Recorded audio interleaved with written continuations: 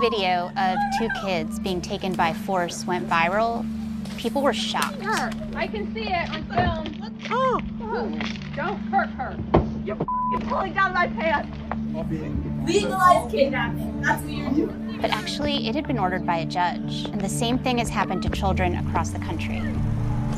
I'm terrified. Tomorrow is the day that they're going to try to take me. They're going to try to force me to my abuser's house. I would mention the ways our dad abused us, and they would say our mom must be telling us lies and manipulating us. I just want to go home. I want mommy cuddles. We were being held against our will, and I'm speaking out because I don't want anybody else to go through it. If anyone could just share this, just spread awareness for what's going on, that would be amazing. There's people outside and they're gonna try and get us, so anyone who can, please come. Everybody, please. Okay. We're really scared.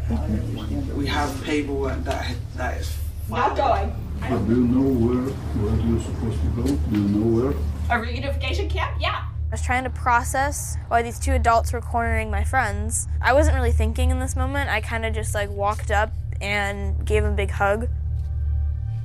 Maya and Sebastian were 15 and 11. Their parents had divorced, and they were refusing to see their mother. And you have to help the judge to understand exactly. I have talked to the judge. I've been a witness before the judge. I've described exactly what my mother has done. The judge has done nothing. I put myself between the transporters and Maya and Sebastian. I really thought I could stop them from being taken. And nobody can stop what happened now. Nobody. Police officers are here. Everything is legal. The people around you now are against the court order. You have to understand that. You don't want. The day before she was taken, Maya testified that her mother was abusive. But the judge gave her mother sole custody, banned her father from seeing her and her brother, and ordered the kids into something called a reunification program.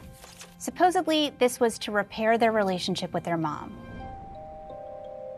I found in my reporting that judges have ordered at least 600 kids into these reunification programs. There is actually a very predictable pattern. There's the abuse allegation. There's the alienation rebuttal. There's the custody switch. And there's the program. One young woman, Allie Toyos, was one of the first kids to start posting about these programs on social media. Reunification camps are camps that are part of the troubled teen industry and allow abusers the ability to buy back the custody of their children through family court. So few of the abductions get videoed. The Maya and Sebastian video was shocking to me. It was very hard to watch as a survivor. I really was taken back to when my sister and I were transported. Maya and Sebastian were abducted from Santa Cruz, California, and taken to Lynn Steinberg. Lynn Steinberg is a licensed therapist who runs a forced reunification camp to make money off of forcing kids back into the custody of their abusers. What was put out on the internet was that I had somehow kidnapped these children and I was child trafficking them, and that they had just disappeared off the face of the earth. So in your opinion, did the transporters do anything wrong that night? They did nothing wrong. This was a court order and everybody had to obey court orders. The judge ordered for the children to be in my 4-day therapy program.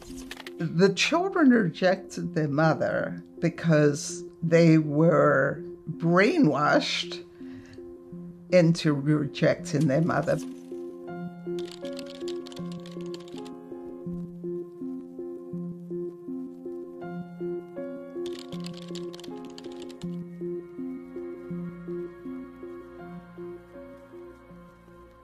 Parental alienation is when one parent turns the children against the other parent following a divorce or separation. When I first started, the judge or the lawyer would accuse me of peddling snake oil, or they wouldn't allow me to use the word parental alienation. Now, when I go into a courtroom, they know who I am. I get the most severe cases. They always come to my program with false allegations of abuse. The children do. They're pretty, I hate to say laughable.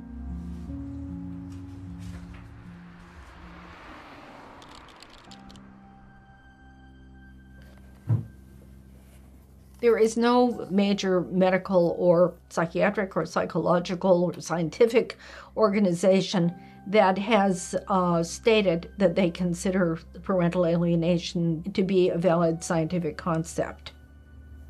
Very often, when there have been allegations of parental alienation, the child is sent to a treatment program which is essentially an experimental treatment, is not a proven effective or safe treatment. These venues are, as I understand it, usually a place in a rented apartment or a hotel or motel. We were taken to a hotel called the Come On Inn. I was 16 when I was taken to Family Bridges. The next 3 days really consisted of just watching YouTube videos. Memory works a little bit more like a Wikipedia page. You can go in there and change it, but so can other people. They were really chosen to make us not believe our own experiences. What is alienation? Not a nation of aliens. Welcome Back Pluto was a very interesting video. Alienated doesn't mean an alien ate something. They told us that if we learned about parental alienation, we would be cured and we would have a great relationship with our father.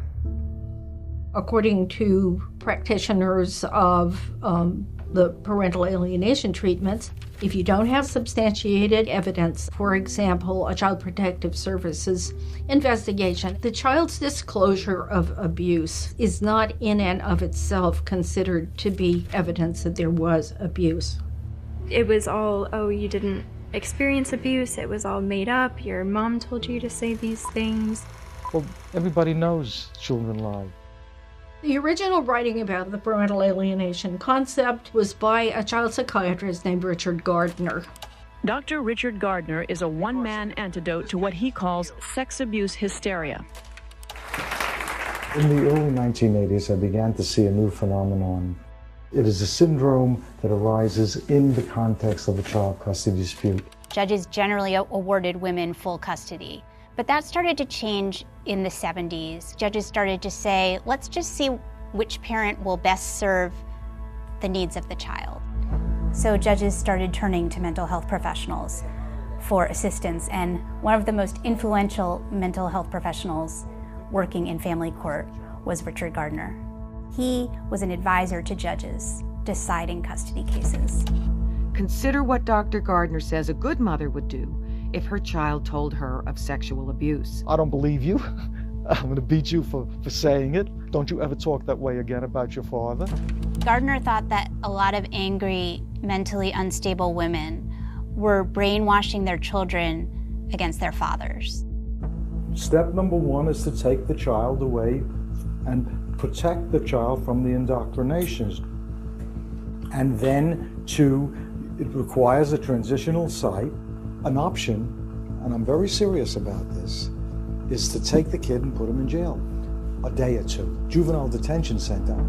Gardner's ideas didn't catch on right away. I have zero success in convincing courts to do this.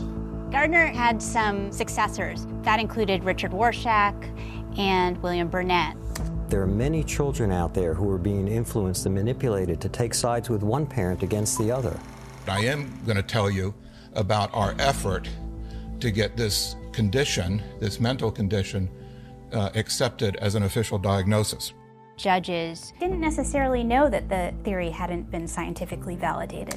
We're actually hosting a family for a high road to reunification. So we're on day 2. We have a dad and a couple of kids.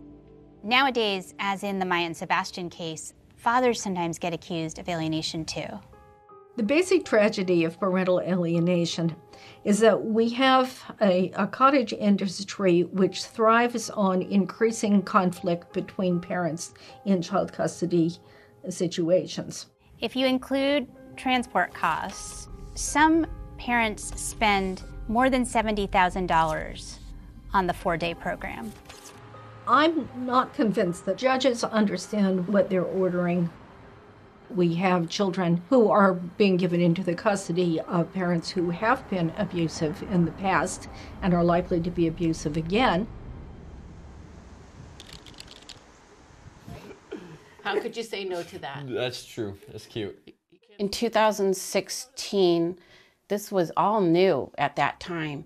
Nobody had even heard of these programs. Do you think that summer of 2016 maybe? I said, like, what happens if I don't go? My mom told me that they would come take me by force. I was 14. The original ruling was the children stay with me because Michael's drinking was out of control. He had to blow into a breathalyzer prior to visitation so that I could be guaranteed the children's safety while he was there. When my dad was trying to get us back, I told Judge Ostrowski that I was afraid to go back there. I'd get screamed and yelled at, locked in my room, locked outside, hit, pushed, thrown things at. Okay. Eventually my dad resorted to self-harm. He would slam his head into the table or beat himself up when he was screaming at me. Judge Ostrowski eventually decided that we were going to do this parent reunification therapy with my dad and that my mom had alienated us.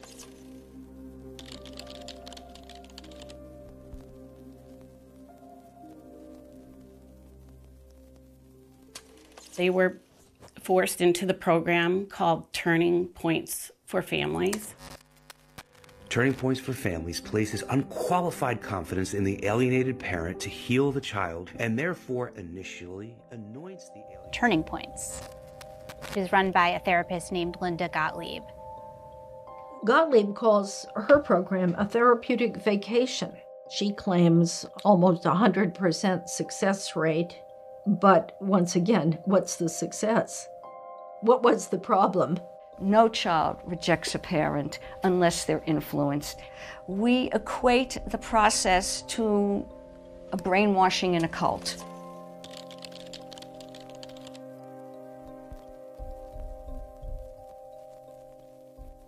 Some mothers whose kids had been taken from them and sent to Turning Points shared recordings of their phone calls. Your daughter is under your spell. What you did is criminal. But I'm giving you an opportunity to change that with meaningful letters. Parents write the letters because they think that way they're going to get to be able to see their kids again. And unfortunately, that's often not the case. You can free your daughter from believing her father abused her, and as long as she doesn't recover, I will not recommend lifting the no contact period. Linda, I think I'm demonstrating that I'm trying. This is my third draft of this letter. No, it's too late for my football career. Ashton, he ran away prior to aging out of the program and came back. And I know that was very hard for him to do because he had to leave his brother behind, who he loves dearly. And he struggles with that choice every day. Happy birthday. Today is your 15th birthday. I really miss you. And I hope I get to see you soon. They were supposed to be sequestered there for a weekend, but it's turned into 6 years. The baby, he was 9. I hope that I see him before he turns 18. Do I think it's gonna happen? Honestly, probably not.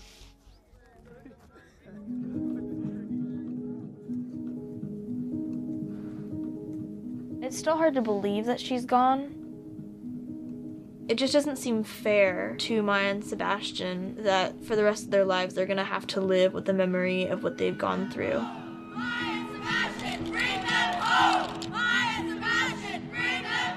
We just don't know where she is she's safe. Even though it's been 6.5 months, we're not stopping. We're not gonna stop our fight until they're returned. We're pushing to fix the broken system itself by bringing light to the issues, sharing our story, sharing Maya and Sebastian's story.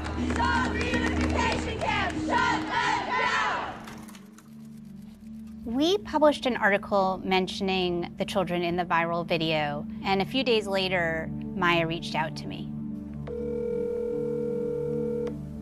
I haven't been able to talk to my friends or my grandparents or my step-siblings or my dad or my stepmom or any of those people who are actually supportive family in 7 months now. So are you concerned that this could go on until you're both 18? Yeah, I'm pretty much expected it will. Later that night, they ran away from their mom's house. We finally got away, so just update, and we're doing okay now that we got away. We can't tell you where we are, but for obvious reasons. We're safe and we're okay. These camps need to be shut down to prevent further trauma to kids, and I think one way we could do that is through legislation.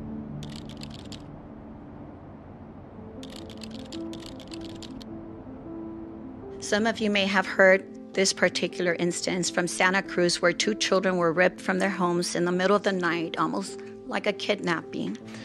We will now turn to the witness. Hi, my name is Maya Lang. I'm 16 from Santa Cruz. We ran away from our mother last month. We still aren't allowed to live with our father because of the court orders. The court called me a liar, ignored my testimony, and gave full custody to my mother. 3 large adults dragged us to their car. This was the start of reunification camp. The therapist interrogated us for 4 days. They threatened us, called us sociopaths, and said we had, quote, false memories. This is our family court system, and this was deemed in our best interest. I ask you to please vote yes. This bill will save lives and prohibits counseling that takes place in an unregulated, non-clinical setting, counseling that is coercive and threatening, especially to children.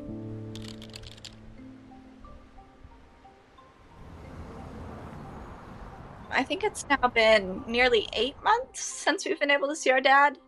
Can you tell me about what your lives have been like over the past few weeks when you've been in hiding? There's nowhere that really feels entirely safe because our mom's still out there and she still has custody of us. If they do try to take you, what will you do? I'm not getting taken again. And if I do, I'll run and run and run again.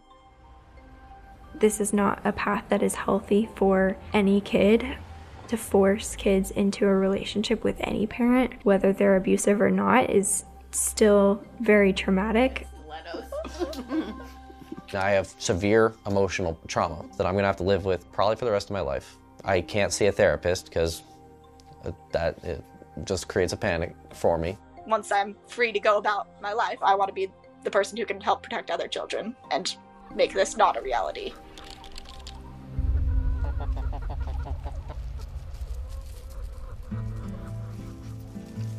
There we go.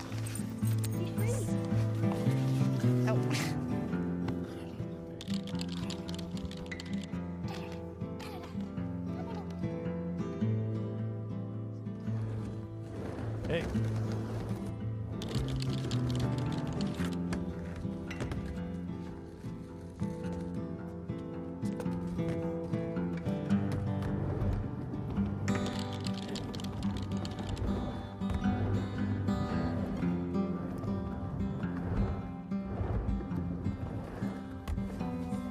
I used to describe myself more as like a quiet person, but now I've become a little bit louder.